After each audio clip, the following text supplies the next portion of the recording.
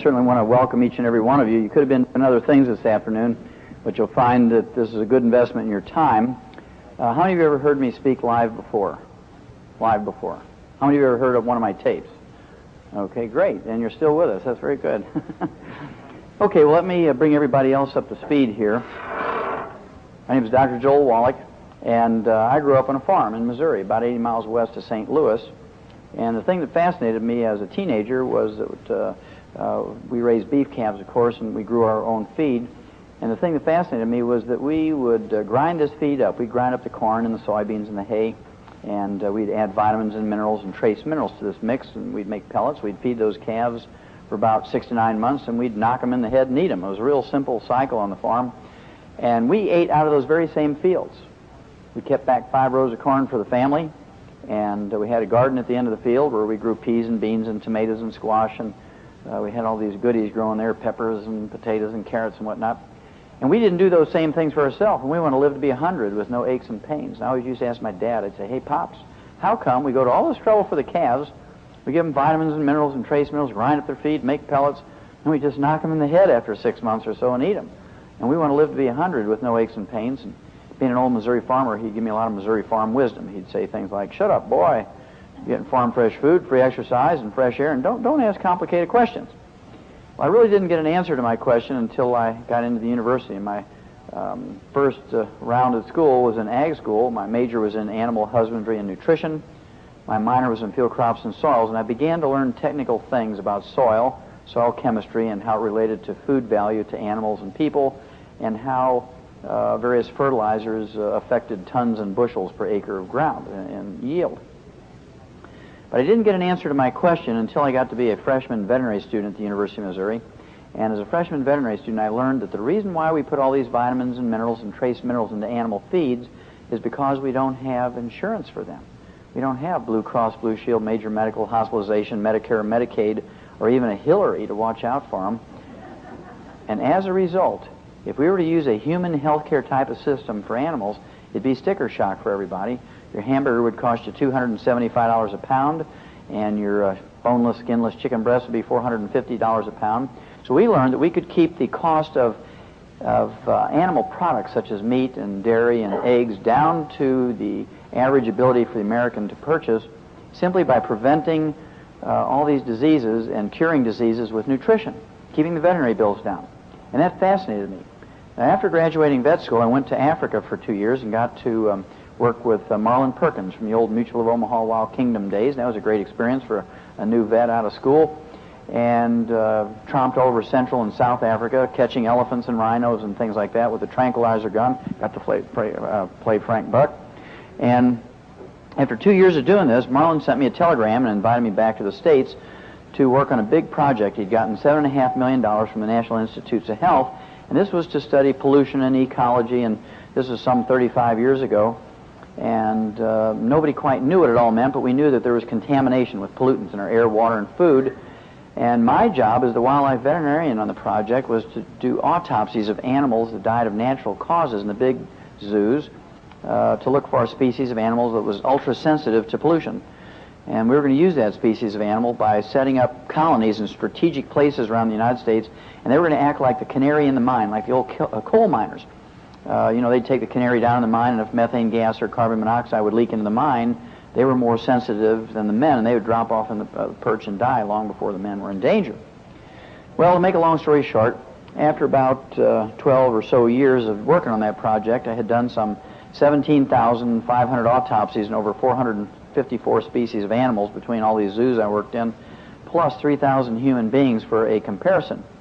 And what I learned was that every animal and every human being who dies of natural causes dies of a nutritional deficiency disease. And that got me interested in nutrition again. And so I wrote 75 scientific papers and reviewed all the research you need to do to write the papers, and contributed chapters to 8 multi-author textbooks, wrote one of my own about so big. It cost $140 for a medical student. I'm not sure they ever read them, but they had to get them to pass the course.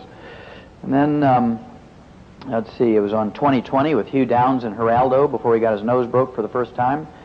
And I was on all the network TVs, was in 1,700 newspapers, lectured all across America like this, and I couldn't get anybody interested in those findings. primarily because there was a lot of competition. We had just put men on the moon. We had high-tech Cold War going on with the Soviets. We had committed $23 billion to finding a cure for cancer or maybe a vaccine for cancer. And everybody said, well, you know, this nutritional stuff, that only occurs in third world countries. I mean, this is America. We've got the best food and the most food. And so I couldn't get anybody too interested. So I got frustrated. I went back to school for 4 years in Portland, Oregon, not too far south from here, a couple hours drive. And what I did was become a physician.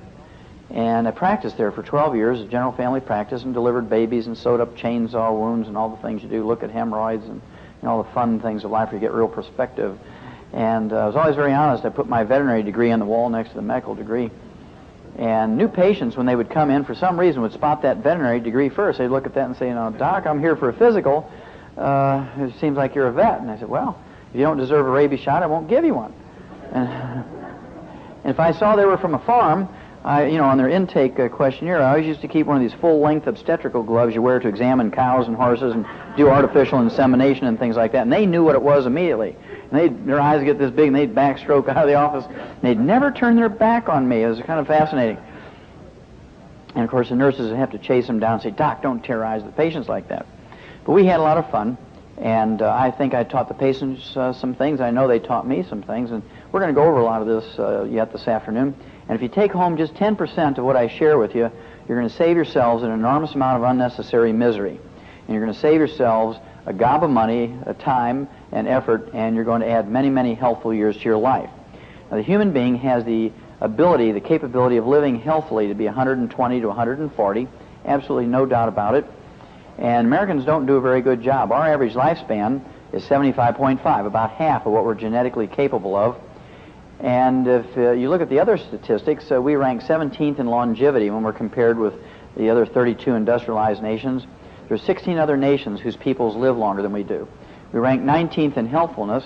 That means that there's 18 other nations whose peoples live longer than we do before they develop heart disease and arthritis and cancer and high blood pressure and so forth.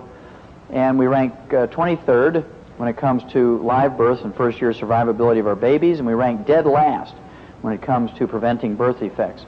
And all these statistics mean that we have the highest-priced healthcare system in the world.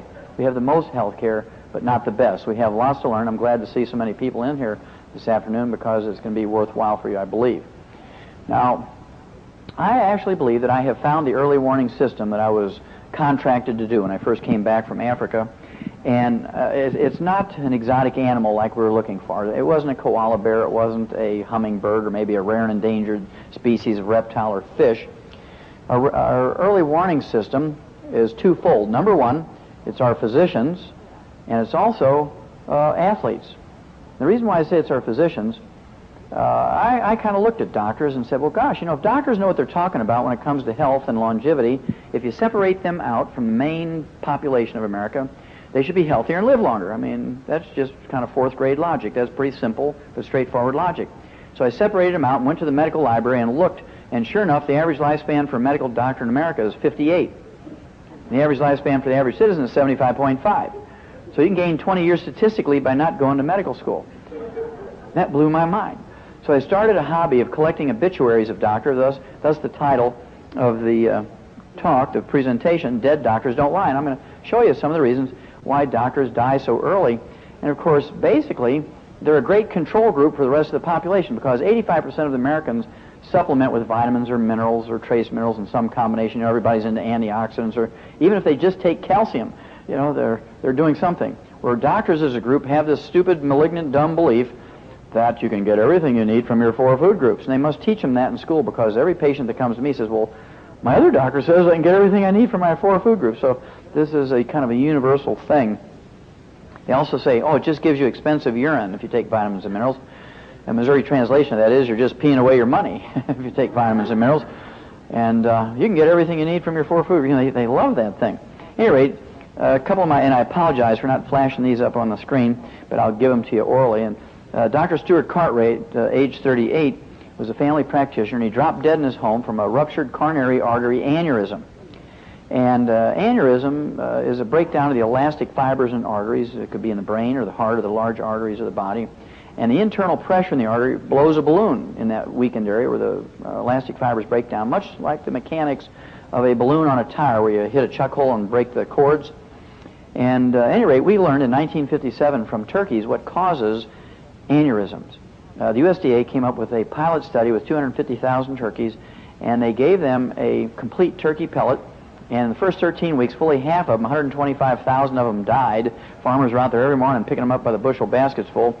They take them into the diagnostic labs to see what they died from. They open them up. Every one of them, 125,000 of them, died of a ruptured aortic aneurysm. And one of the clever pathologists says, you know, that's got to be due to a copper deficiency, because copper is required to manufacture elastic fibers and keep them strong and healthy. So they doubled the amount of copper in those pellets. The next year they tried to raise 500,000 turkeys, and they didn't lose a single one of them from a ruptured aneurysm. So they got very excited. And in 1958 they began to look at copper-deficient diets in human beings and various species of animals to see if it had anything to do with aneurysms. What they found out was the very first symptom of a copper deficiency in human beings is white, gray, or silver hair. And I see a lot of copper deficiency in this room. And of course what happens is, if you don't pay attention to this early warning, boom, you drop dead from a ruptured aneurysm, just like you've been shot through the head or the heart or the major arteries of the body. And if you don't pay attention to that warning, what's going to happen is you'll be like Frank, you know, who dies suddenly, and all his friends get together at Denny's after the funeral. You know, they're all in their glad rags and they're having this little soiree there and eating their whatever they eat at Denny's, and saying, you know, we never thought Frank would have been the first one to go. I mean, this guy was Mr. Fitness. He walked 5 miles every day. He did aerobics 3 afternoons a week with the young people. He ripped the chicken skin off the chicken before he ate it. I mean, this guy ate salads. He was a vegetarian, all that kind of stuff. And he always looked so distinguished in his gray hair. See, he'd been worn for 20 years. But nobody told him that he was going to die of a ruptured aneurysm if he didn't deal with that gray hair. Another one of my favorites is Dr. Martin Carter, age 57, 1 year before the average for physicians. He was an expert, according to the New York Times obituaries. He had every drop of medical education you can get in the whole world. He got his undergraduate degree, his pre-med, from Dartmouth. You can't say the R's up in New England. From Dartmouth College, and he received his MD from Harvard up in Boston, and his PhD degree in medicine from Yale. He had every drop of education, medical education you could want in the whole world, but he didn't have expensive urine, because the cause of death was a ruptured aortic aneurysm, just like those copper-deficient turkeys. Now, one of my mother's favorite obituaries is Dr. Gail Clark. She was the chief cardiologist of her hospital, age 47.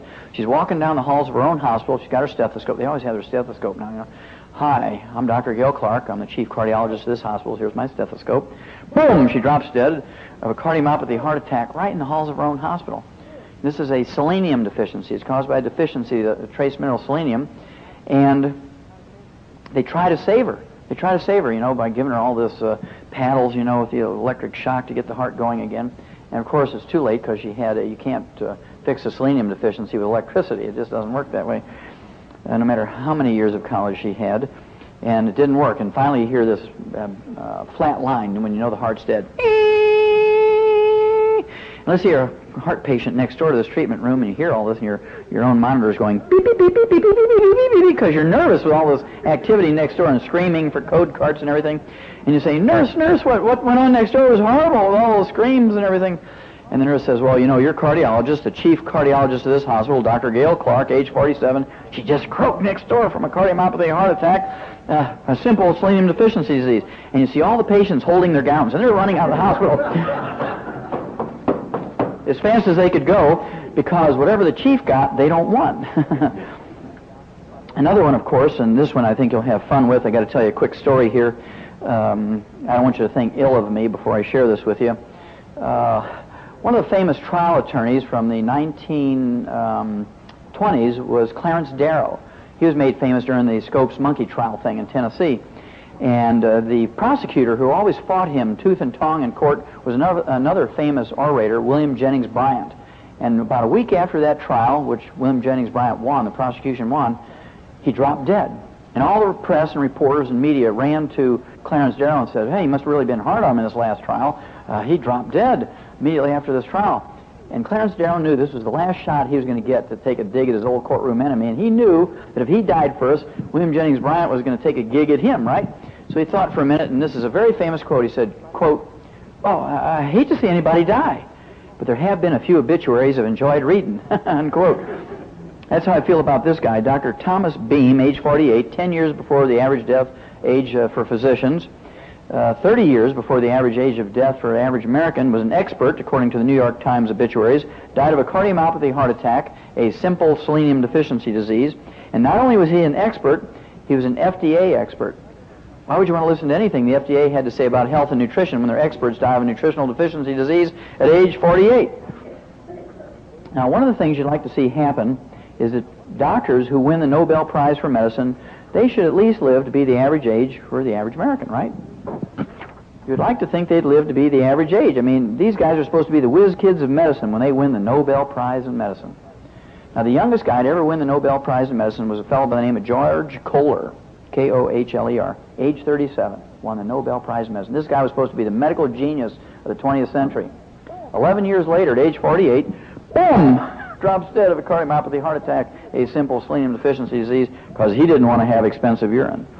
Remember, they're a control group. They refuse to take vitamins and minerals because they don't want expensive urine. Well, let's look at athletes for a minute, some of which are medical doctors. The CDC, Center for Disease Control, says that 100,000 young athletes between the ages of 13 and 30 drop dead every year, either during exercise, during a sporting event, or immediately after. 100,000 a year. That's double what we lose in car accidents. And look at all the things they do for car safety. Seat belts, airbags, all this research, and they blow up a whole bunch of Volvos, you know, it's crashing into walls and all these things. Spend millions of dollars doing this for car safety. And doctors are saying, exercise, it's good for you. And 100,000, twice that, die every year, and nobody knows why. Well, I'm glad you're here because I'm going to share with you why. About 10 years ago, I began to see scientific articles in medical journals on this sudden death in young athletes. And it said that 30% of them, about 35% of them, died of ruptured aneurysms. Even though they're 13 years old, they die of a ruptured aneurysm. What did they die from? A copper deficiency. The other 65% died of a cardiomyopathy heart attack. What did they die from? A selenium deficiency. Now, one of the most famous athletes, oh, I have to tell you one other story. You'll appreciate this.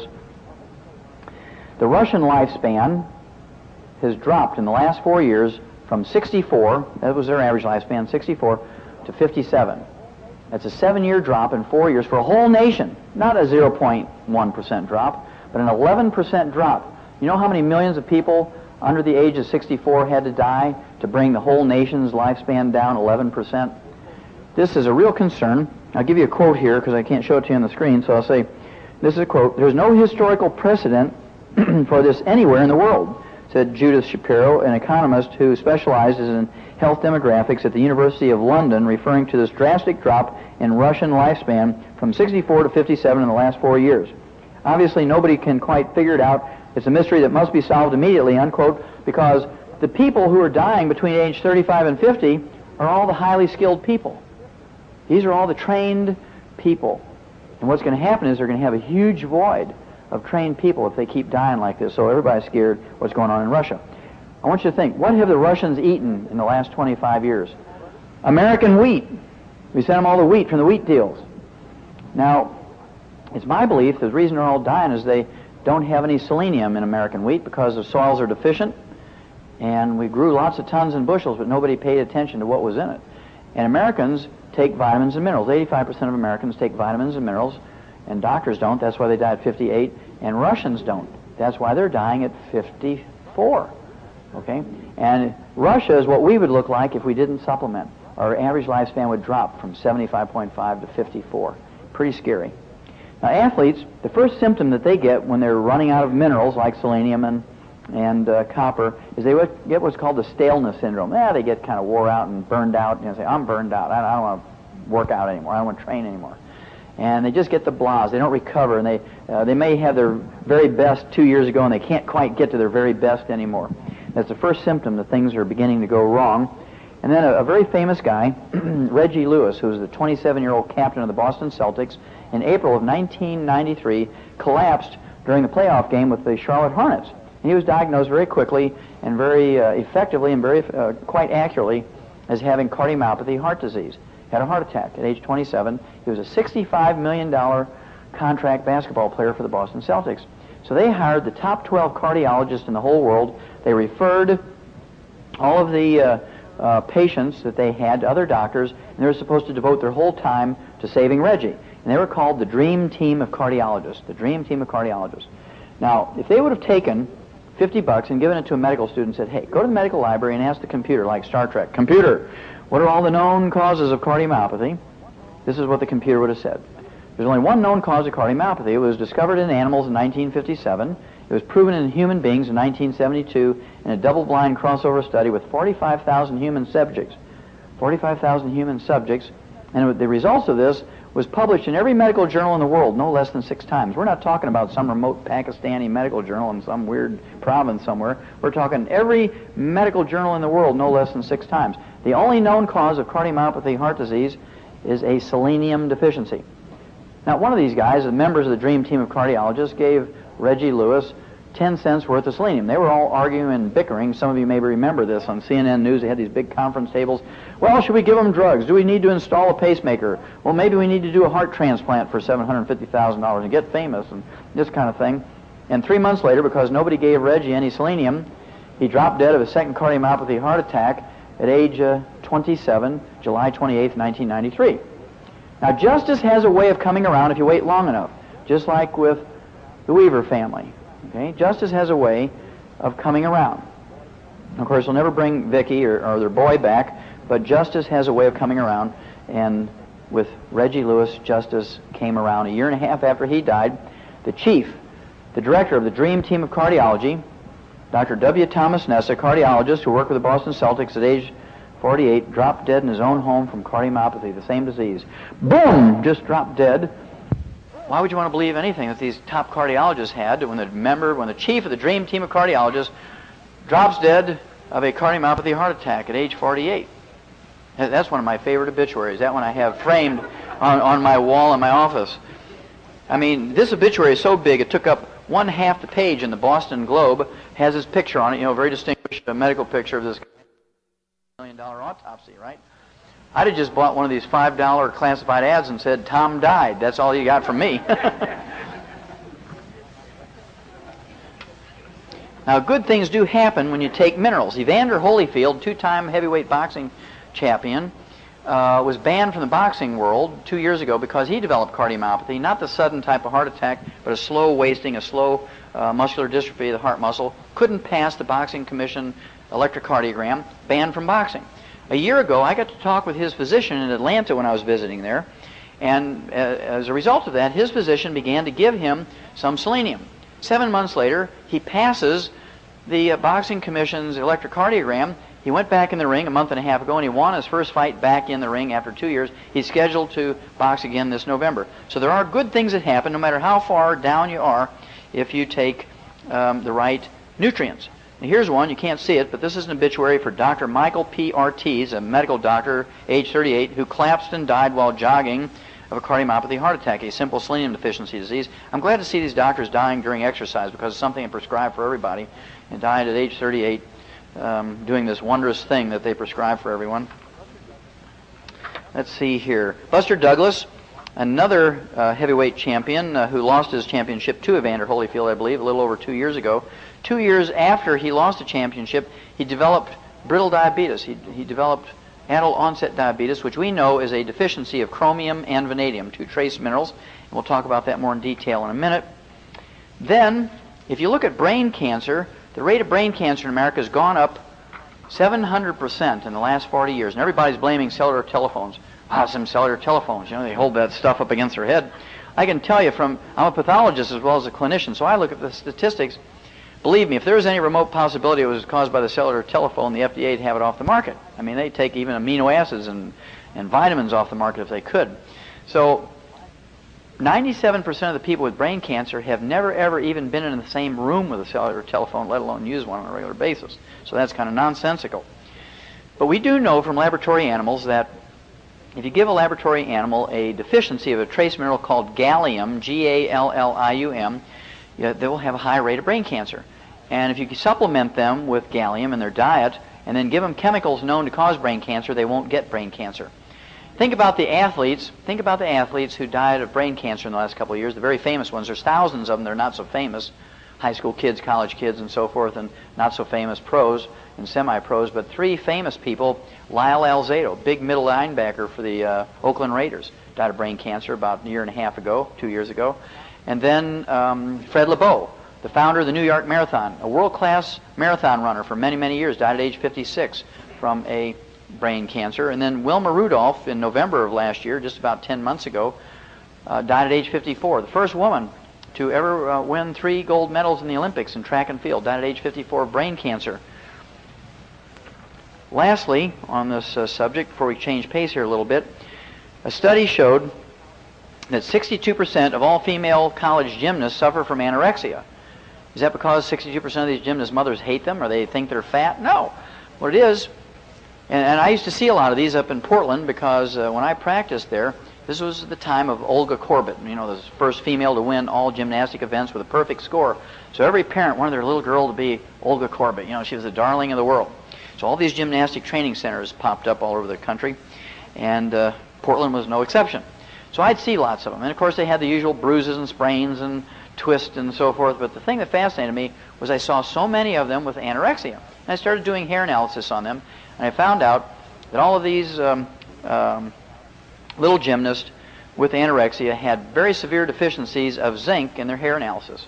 So I gave them a lot of minerals, including copper and selenium and magnesium and manganese and calcium and copper and zinc in their IVs 3 times a week. And within 10 to 14 days, they got over their anorexia. They began to eat like little pigs and want to go back and work and were just fit and ready to go. And all the parents who took their little girls to counselors and shrinks were counseled unto death. All these little girls were counseled unto death, just like Karen Carpenter.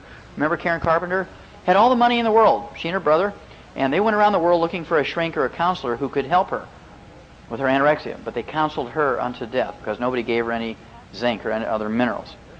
Well, what could possibly be the common denominator between a 65-pound gymnast, a 250-pound heavyweight boxing champion, a 300-pound football player, 7-foot-tall basketball players, and all these slim, trim, fit runners? What could possibly be a common denominator? Well, they all sweat. And when they sweat, they don't just sweat out potassium, like doctors would have you believe. They sweat out all 60 essential minerals. All 60 essential minerals. And if you sweat out all of your selenium and don't replace it by supplementation, you're at high risk of dying of a cardiomyopathy heart attack. If you sweat out all of your copper and don't replace it by supplementation, you're at high risk of dying of a ruptured aneurysm somewhere in your body. If you sweat out all of your gallium and don't replace it by supplementation, you're at high risk of dying of brain cancer. You sweat out all of your chromium and vanadium, you're at high risk of developing diabetes. And you're a teenage girl and you sweat out all of your zinc, you have a 62%, in actual statistics, 62% risk of developing anorexia and dying. Now, athletes aren't the only ones that sweat, but they're telling us something here. A postmenopausal woman sweats at night until you can wring water out of the sheets. A farmer throwing bales of hay up on the wagon in a July or August hot day or early September Indian summer sweats. What about a welder in a tin roof shed out there sweating? You know, they tie these bandanas around their neck to kind of catch some of the sweat around their head. Doesn't matter why you sweat. You work in a bakery, you sweat out all of your minerals. And if you don't take them back in, boom! Just like everybody else, just like these athletes, just like the doctors. And don't put yourself in that position. Well, I could go on and on with, I've got a 5-hour lecture here, but I'm going to shorten it so that we can get through it. I want to quickly look at just a couple of minerals in some detail. Number one, let's look at calcium. Everybody knows about osteoporosis and calcium. It's the number 10 killer of adults in the United States.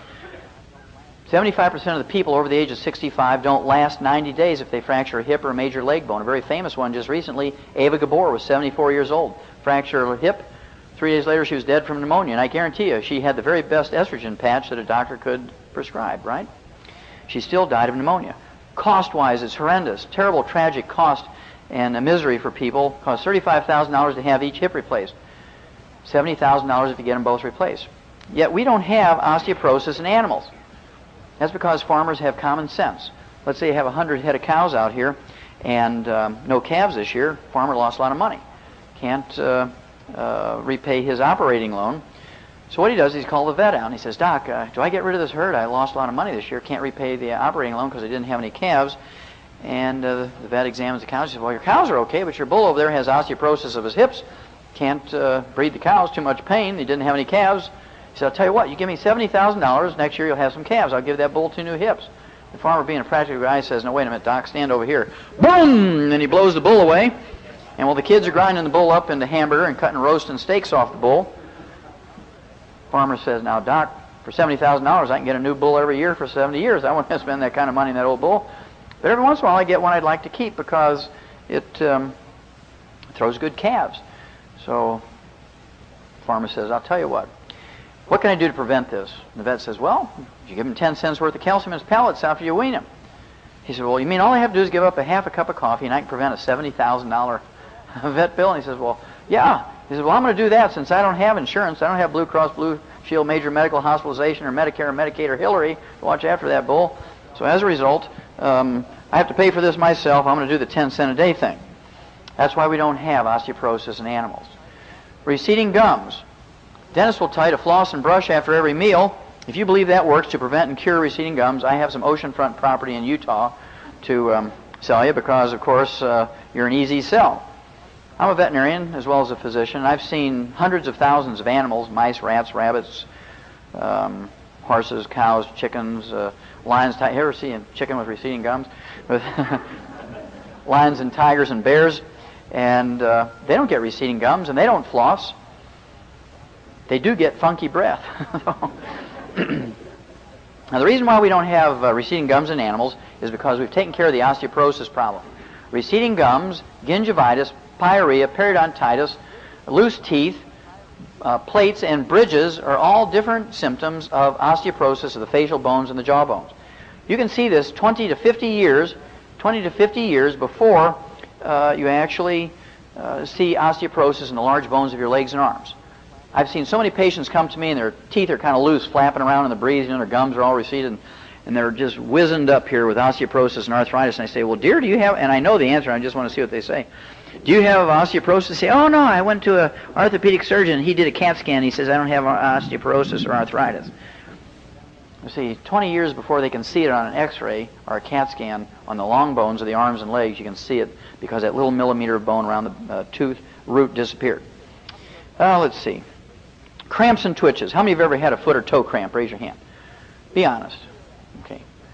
You're calcium deficient. How many of you ever had an eyelid twitch or a twitch in your muscle somewhere in your body? That's a calcium deficiency, you see. When I was 14 years old, my eyelids used to twitch so bad I could hear them click. And I'd look in the mirror and say, do people see that, or is that just my imagination? And, of course, finally one day I caught it and said, Mom, look at this. She didn't know what it was. And so we got in the car and we drove 80 miles to St. Louis to see a a woman eye doctor by the name of Mary Jane Skeffington. And I didn't know this, but back then, she had me stripped down to my jockey underwear. I was 14 years old. She had me stripped down to my jockey underwear. Today I could get on Oprah, and say, hey, my eye doctor sexually harassed me. But back then I was just a dumb farm kid. I didn't know that didn't go along with the eyes. And she kept looking at my eyes, and then she'd trudge down and see another patient. She'd come back and she'd look in my eyes, get this big smile on her face, go back and look at her. And then finally I said, Doc, I play football. I'm on the junior varsity team, and I'm the captain of the wrestling team. I'm on the weightlifting team. Is there any way we can get on with this? I got to get back and train. And she says, well, just a minute. She went to her office. She came back, and she had a little Maybelline mascara eyelash brush and a little mirror. I said, what's that for? She said, well, your eyes seem to be okay. The structure of your eyes is okay, but you have long eyelashes, and they hit your glasses, curl back, and tickle your eyeballs. That's what makes your eyelids twitch. I said, well, what are we going to do about it? She said, well, and she starts demonstrating to me. What I want you to do is every hour I want you to alternate eyes, and I want you to retrain your eyelashes. And she's demonstrating with this little mascara brush. I said, wait a minute. You want me to sit on the football bench with 25 guys weighing over 200 pounds? This is 1952. You want me to be playing with my eyelashes with a Maybelline mascara eyelash brush? You got to be kidding me. They're going to file their cleats sharp, and my own team's going to kill me. Right? So I put on my pants, and I went marching off to the school library, and I found in the library a health book written by a couple of nurses, and sure enough, in the index, they said muscle cramps, muscle twitches. Guess what? It's caused by a calcium deficiency. Now, I'm 14 years old. The only place I knew we had calcium was in those calf pellets in the barn. So I ran to the barn. I stuffed all my pockets full of calf pellets, and the next day in school, while everybody else is eating M&Ms, I was eating handfuls of calf pellets. And sure enough, in 3 days, all of the cramps and twitches went away, and I knew the doctors didn't know anything about health and nutrition when I was 14 years old, and I had some clue that eye doctors had a problem with anatomy.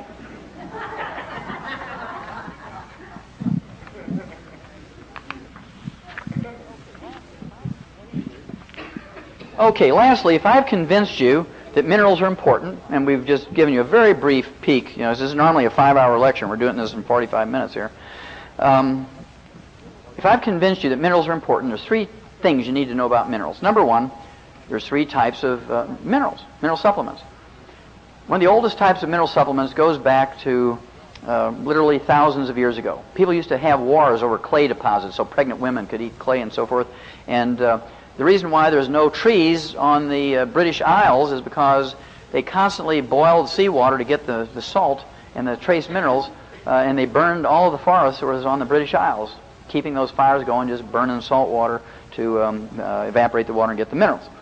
And we're talking about Tums, seabed minerals, we're talking about clay, we're talking about minerals from the Great Salt Lake and the ocean, we're talking about oyster shell, egg shell, we're talking about limestone, oxides, lactates, gluconates, citrates, sulfates. These are all elemental or metallic minerals, and you can only absorb about 8 to 12% when you're under 40 years of age.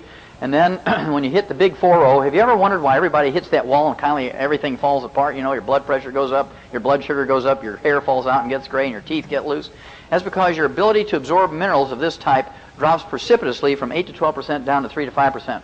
Suddenly everything goes wrong. And about 2 years ago, I was up in Grand Rapids, Michigan. This guy jumps up in the back of the room and he says, "Hey, Doc, now I know what I see in my porta potty business." I said, "What do you see in your porta potty business?" He says, "Well, when we clean those things out and disinfect them to use them again, we find hundreds and hundreds of vitamin pills in there that come through people." I said, "Well, how do you know they're vitamin pills?" He said, "Oh, that's easy. They say Theragram M, 1-a-day Centrum, and Centrum Silver right on the coating. So next time you're on the pot and you hear clink, clink, plop, plop, you know what it is coming through."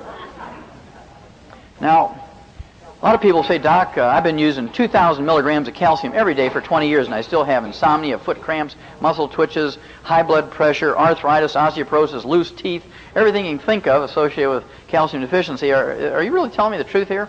They said, "Well, yeah, what kind you taking?" They said, "Well, I take calcium lactate, a elemental type of mineral." And I said, "Well, the problem is, out of a 1,000 milligram calcium lactate tablet, 860 milligrams, 86% is lactose or milk sugar. Only 14% is this metallic or elemental calcium. Let's use an easy number for math here since I don't have the screen. Let's take 10%. 10% of 140 milligrams of the elemental calcium in there is 14 milligrams.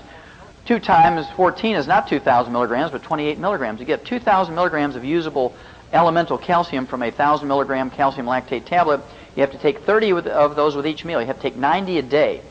And it's going to cost you $150 a month for the cheapest source of this calcium lactate, and you just have used 1 mineral. You still have 59 more essential minerals to go.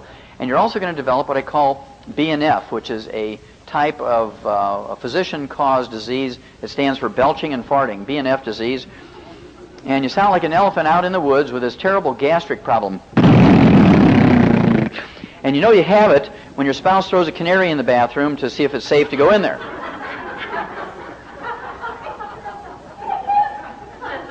I can always tell who has BNF disease. He's saying, "Not me, not me!" Okay. Now, during the 60s, the agricultural industry came up with chelated minerals because the farmer is not dumb enough to put $1 in an animal's mouth and have 99 cents come out in the manure.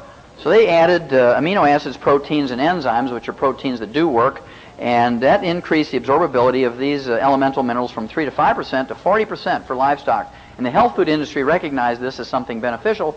So after the 60s, you began to see chelated minerals mixed into multiple vitamin mineral supplements along with the elemental minerals. But it was the agricultural industry who figured this out. Now, the way that animals and people are designed to get minerals is in the colloidal form. These are from plants. We're supposed to get our minerals from eating plants, our grains, fruits, and vegetables, and nuts. We're not supposed to get our minerals from eating ground up rocks and dirt and soil and clay and things like that. And of course, colloidal minerals are liquid in size, small particle size, 7,000 times smaller than a red blood cell. They're negatively charged, and your intestinal lining is positively charged. You actually get a electrical gradient that concentrates these things along the intestinal lining. These 3 factors together actually result in this 98% absorbability. 2.5 times more absorbable than chelated, 10 times more absorbable than metallic. And again, the way it's supposed to happen, our food plants are supposed to take the metallic minerals out of the soil, convert them to colloidal minerals for their own use, have a little bit left over, we consume the plants and get our minerals. Unfortunately, there's a document, U.S. Senate Document 264, that says there's no longer any nutritional minerals left in our farm range soils. There's no longer any nutritional minerals left in our farm and range soils. U.S. Senate Document 264. Now, the scary thing about U.S. Senate Document 264, it was written and published by the U.S. Senate in 1936. 59 years ago, this was known. In a couple of months, it'll be 60 years old, this document. Have you heard any government person or a doctor or somebody yelling about this? No. And so I'm glad to be able to tell you about it. Now, there's no less than 6 cultures on Earth who are featured in 2 things. Number 1, Chapter 8 of Rare Earths, Forbidden Cures, one of the 2 books my wife and I have written. And then also in the January 1973 issue of the National Geographic, a special that was done on cultures who lived to be over 100, 120, 140. And these people who lived to be 120 to 140 without developing diabetes and cancer and heart disease and high blood pressure and arthritis and diabetes and osteoporosis and loose teeth and cataracts and glaucoma, and they don't have birth defects, they don't have jails full of criminals, violent criminals, or people who are on drugs and things like that.